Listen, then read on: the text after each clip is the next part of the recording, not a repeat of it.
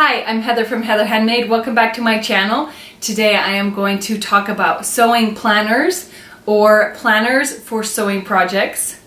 So today I'm going to show you kind of what I've used in the past. I've bought a couple so that you can make a decision about what would be the best version for you. If you go over to my blog post, you can find the link in the description. I will link to a couple of free ones if you want to just download it and print it off from home.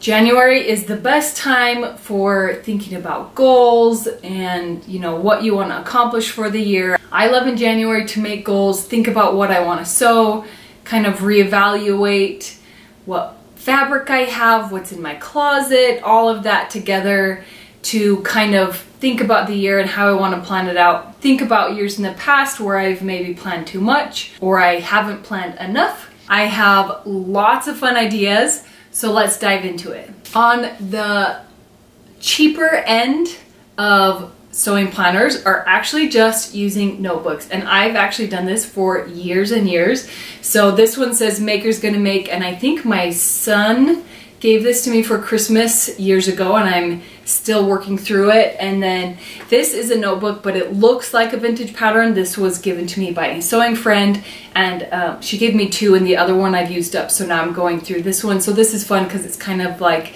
looks like a pattern. So it reminds you it has sewing stuff in it. But basically this is great for just a notebook, whatever notebook you like. So if I open it up, you can see this one is kind of more like my work one. So I have all of these notes in here and I rip them out as I go through it and get it done. You can see in the front that this has been ripped out. This one is more actually I use for when I'm designing patterns and I need to do all of these math and charts and stuff. You can see here I've drawn the swimsuits that I wanted to make for myself. I kind of did the color, the fabric, like this was a ribbed swimsuit knit. What else is in here? This is the sewing list of things I want to do. I actually need to go through to see if I finished those.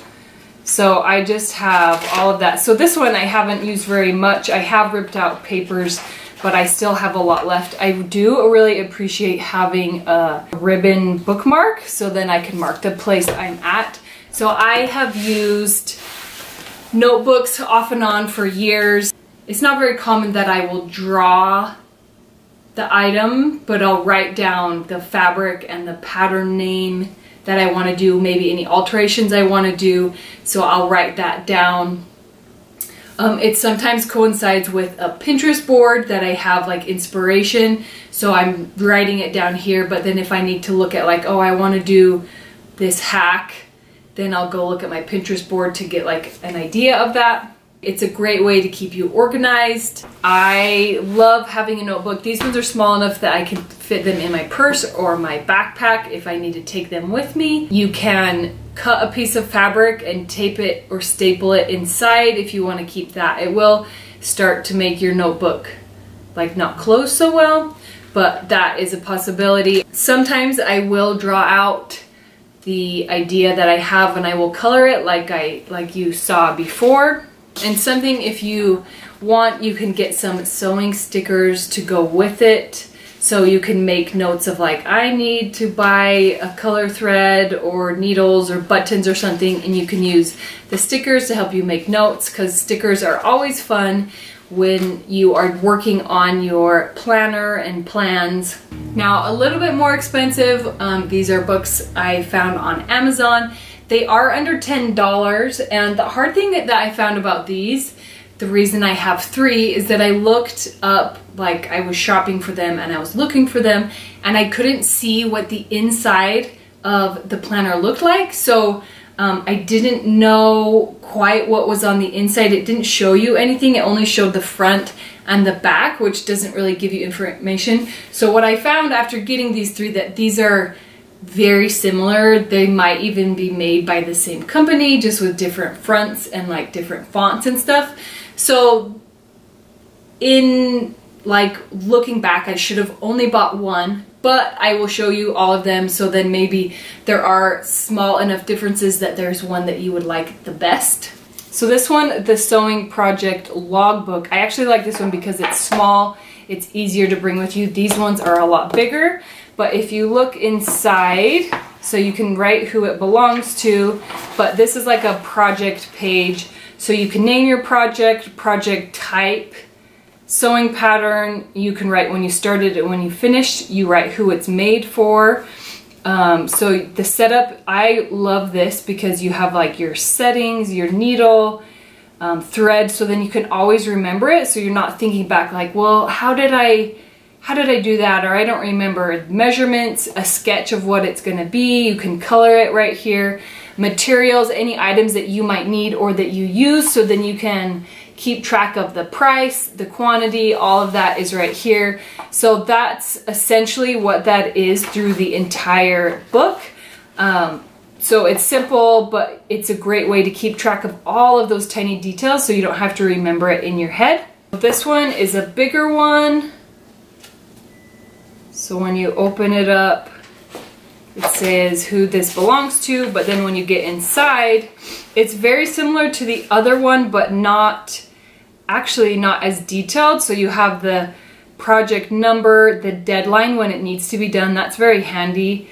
Project name, who you made it for, sewing pattern, theme, measurement, fabric description, fabric swatch. So this is where you could tape in or glue in a piece of fabric. Fitting notes. So this actually to me seems like it leans more towards sewing clothing, because fitting notes are very important, especially when you're working on patterns and you switch it a different way each time, you know, and you need to make note of lengthening or, you know, letting something out.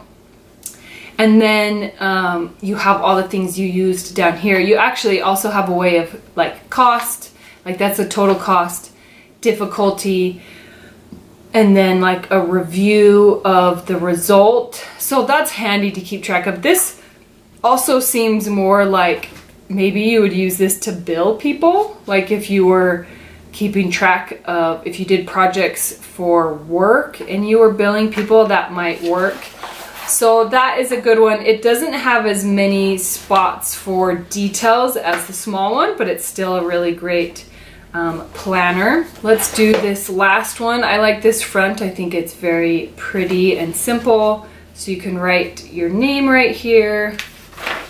And then in here, so you have your name, your project type, which is clothing or home decor, and then you would write what it is, the designer, size, who is it made for, deadline, sketch, fabric swatch, supply, notions, like you keep that here, and then notes. Then you have billing, rating, and difficulty. So this one is even almost less detailed than the other two. I do like that it has a sketch and that it has a fabric swatch. I think those are important, but there's not as many notes for like machine or tools or the supplies, like the stitch length, all that kind of stuff. But it's still, you know, would be a great way to keep track of all your projects. The last ones I'm going to go through are the more expensive ones and are very specific to a certain type of sewing.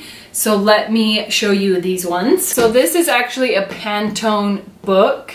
I got this several years ago. I'm still working through it, so some of the colors might be a little bit old, but this is really for like fashion design and drawing clothing on like a croquis. So it talks about taking measurements, thinking about colors. It goes through all of these different types of clothing.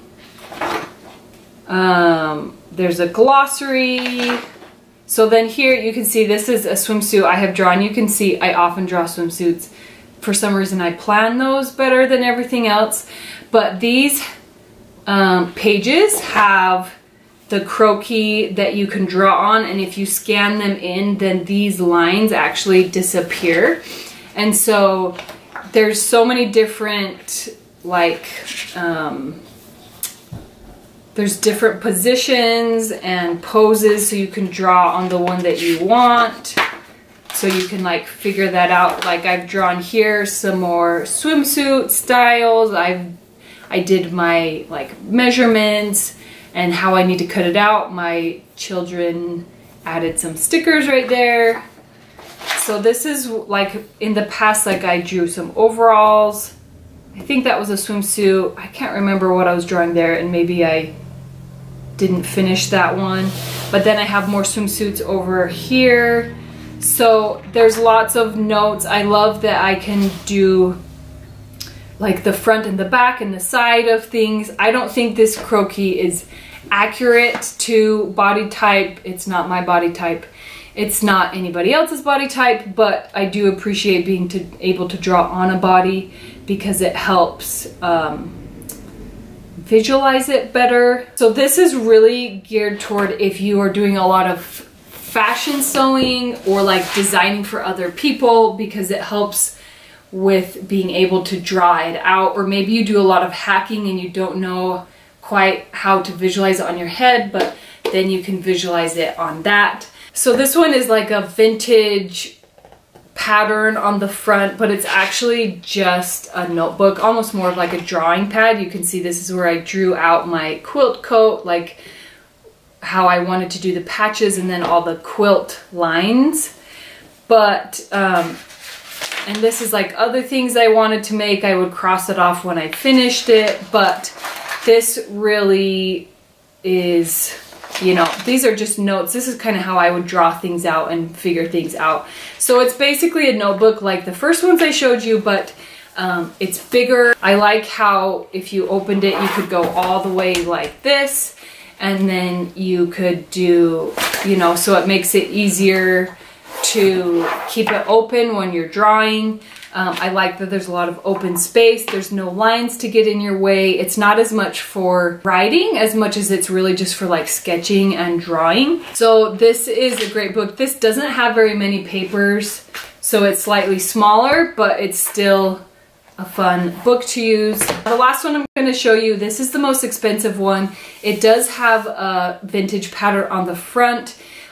This is like an actual planner. It works well because it goes for any year. It's not like a specific year. So in the front, there's all of these fun stickers that you can use inside, and then there's these sleeves which you could put pictures or fabric or inspiration, something in here. So let's get into the planner.